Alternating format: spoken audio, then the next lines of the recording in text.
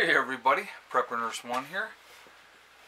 Here we are, it's still the 6th of November, 2021. It is Saturday night, and so obviously we made it back in one piece from our motorcycle ride, and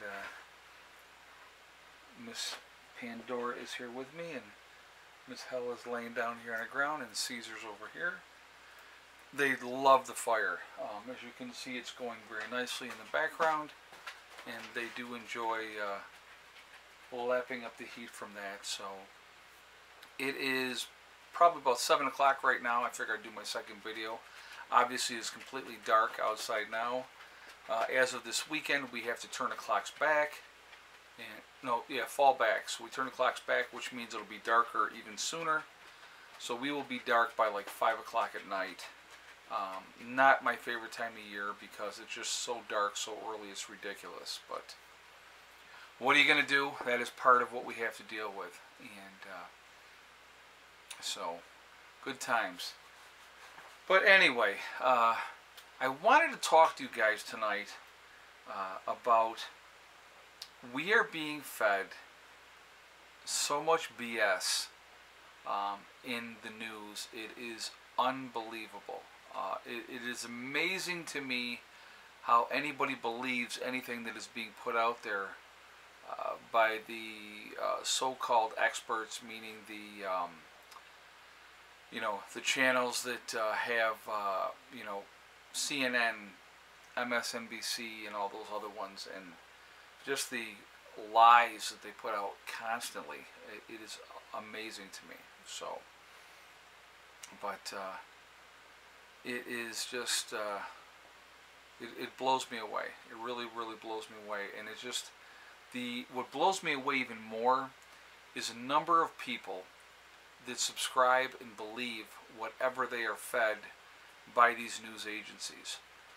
Don't even think about thinking for yourself. Don't even think about doing any of your own research and looking at things that way to find out what is real, what is BS, what is not, and people just don't. They automatically believe whatever they're presented with, that is the truth, and that is it. Well, that's obviously not the case, as it has been proven over and over and over again. I will always encourage you, and I've said it many, many times on my channel, whatever I say, I ask you to do your own research, find out your own information, see if I'm telling the truth or if I'm just blowing smoke up your behind. I try to be honest to a fault. If I make a mistake, I am the first one to come on this channel and say, hey, I screwed up, I made a mistake. I never have had a problem doing so, ever. But, these politicians and all those type of people, they just they're going to continue to BS you, tell you what you want to hear, never be honest about anything, and that is a huge problem. So the truth and them are not friends. They're just not. And so like I said, I've always tried to keep it real with you guys. Always will continue to keep it real. Like I said, I will be the first. If I screw up, if I make a mistake, I will be the first to come on here and say, hey, I screwed this up, I was wrong, I made a mistake. Because realistically, we're all human beings. We all make mistakes. We all say things without doing the proper research, doing the proper due diligence to make sure what we are saying is 100% the truth. One good example, I'll give you a great example, something that I had said. And I came back afterwards and I said that I was 100% wrong. When you go back to the video of the young man down in Washington, D.C., and he had Make America Great Again hat on, and you see the video of him with the Indian guy with the drum, and the Indian guy is banging the drum like in this kid's face. And the look on his face was a smugness. And I made a mistake. I absolutely prejudged. I believed at the time, because that was what was being put out there, that this kid was the aggressor, when in fact he was not the aggressor, that the Indian gentleman came up and got in this kid's face.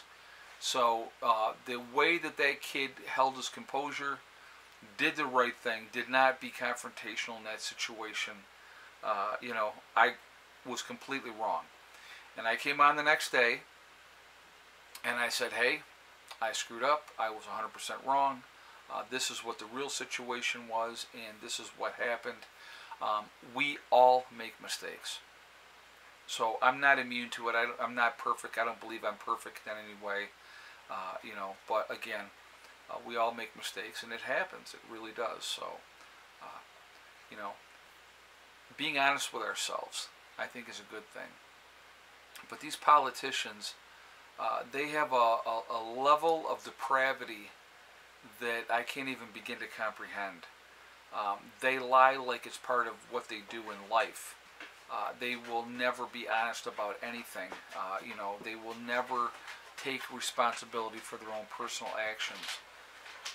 You know, like I said, if you ask them a direct yes or no answer, you are never going to get a yes or no answer, ever. It's not what they do. They cannot be honest. They don't know how to do it. Even if they're wrong, they're going to jump around. I'm going to do a Stella sighting when I'm actually wearing a gray shirt. Hey. You can see her. Yes. Miss Stella.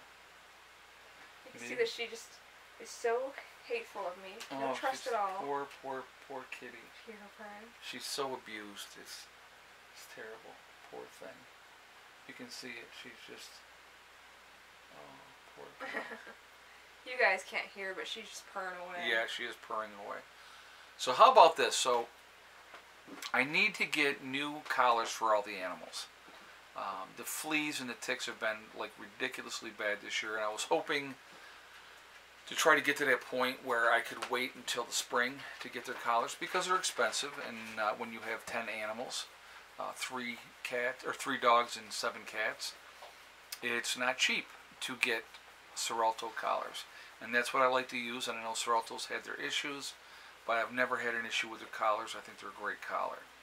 I think the people that have had issues maybe used the wrong collar on the wrong animal. That's kind of what I think ended up happening. But so we went the other day, and I need 7 cat collars and I need 3 dog collars.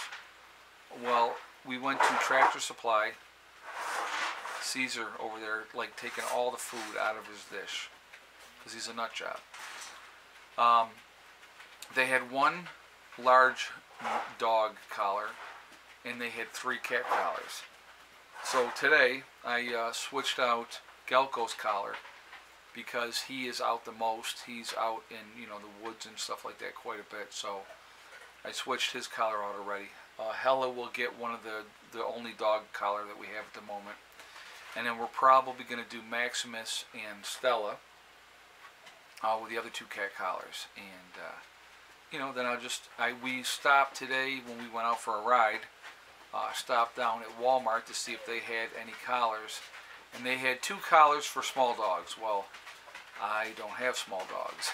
So, they had no cat collars. So, I'm just going to have to wait until they get them. And so what we're going to do is, as we get them, we'll do a certain number of animals, and you know, we'll try to get some more, and we'll go from there. But yeah, it's a trip. Something as simple as that is a flea collar. It is very difficult right now to even get something like that. So we're in really unprecedented territory. We really truly are. I will always continue to press you guys to continue to prep. Continue to do the things that you need to do to protect yourselves and your families. I've had an influx within the last few videos of a lot of people saying, oh, well, I rely on God, God will take care of me. There's many fables in the Bible that prove that, you know, God basically said, take care of yourself. So those of you that are going to sit there and just wait for God to take care of you and provide for you, I think that is not the smart way to do it. And that's just, I'm giving you my opinion. God wants you to be proactive. He wants you to prepare for the worst, hope for the best, And I think that people that are putting that message out there, well, I don't do anything because I rely on God. He'll protect me and He'll do what I need to do. I think that's that blind faith like that is not the smartest thing in the world. Like I said, there's many, many examples in the Bible. You look at Joseph and the Pharaoh, and Joseph came and interpreted the Pharaoh's dream, and it said 7 years of plentifulness and then 7 years of drought. And so the Pharaoh ended up putting Joseph in charge of stocking up and making sure that in those plentiful 7 years that there was plenty for those years that were drought stricken. And that's exactly what happened. And they were able to survive that because the Pharaoh, in his wisdom and having his dream interpreted, made the right call. If you do nothing, if you are not proactive at all, that is not the smart way to go. I will always encourage you to be proactive. It doesn't matter to me if you're religious, you're not religious. I don't care. I really don't. It doesn't make any bit of difference to me at all. What I want is for whatever's coming, and I believe that it is coming, for all of you to do the best to survive your situations, your circumstances. Being proactive in putting in that time and effort to help yourselves makes all the difference in the world. So I will always continue to push that, for you guys. So, real quick, I want to talk about my website, PrepperNurse1.com. We have the Prepper Nurse 1 community there, which is a resource that we set up for you guys to be able to connect with like-minded people. Also, it is free to join, does not cost anything. You do have to register, but no credit card information is asked at all. Oh, there's a bug on there. No credit card information is asked, so it's completely free. Definitely take advantage of that. You try to find people in your area or your state or your country that are like-minded.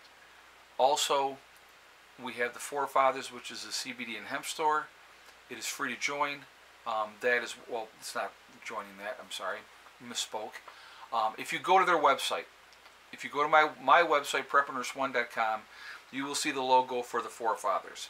If you click on that, it will take you to their website. Once you are on their website, if you decide to make a CBD or hemp purchase, when you check out, make sure you use the discount code PrepperNurse1. That's the number 1, not ONE. And if you do that, you'll save yourself 15% on your purchase. So definitely take advantage of that. Last but not least, we have the Legacy freeze-dried foods on my website.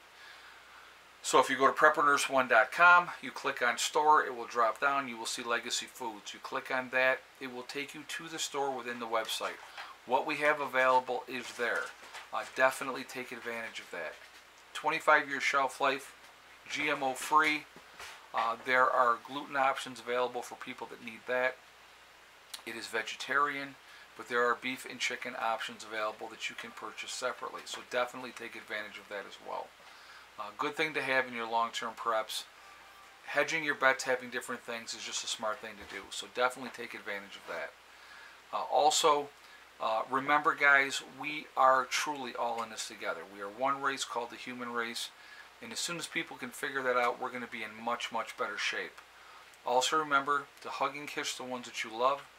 Tell them every single day, tomorrow is not guaranteed. We never know what's going to happen in life. So it's really important to tell the people that we care about every day how we feel. Last but not least, STD, step, thing, and day. One step at a time, one thing at a time, and one day at a time. Whatever you were trying to do, whatever you were trying to accomplish, you can do it. The only person that can stop you from achieving your goals is you. That's it. Nobody else. Stay positive, stay away from the negativity, and you're going to be just fine.